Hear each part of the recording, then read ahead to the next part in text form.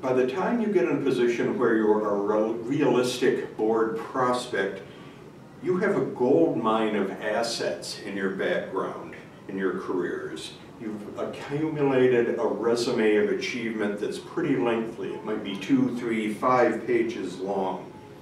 How many pages here in the room do we have? Yours is 4, yours is 5? That's typical for someone at your level of executive achievement.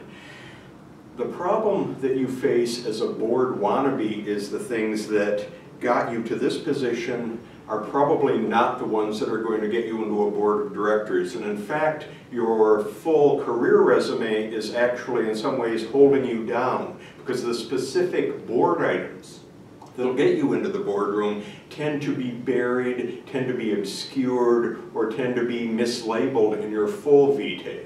You don't want them buried in all of that information. So the number one item to do in preparing yourself for a board effort is to print out a full copy of your resume, sit down with a highlighter, put some time in and mark out everything on that resume that's even closely related to board achievement and board experience.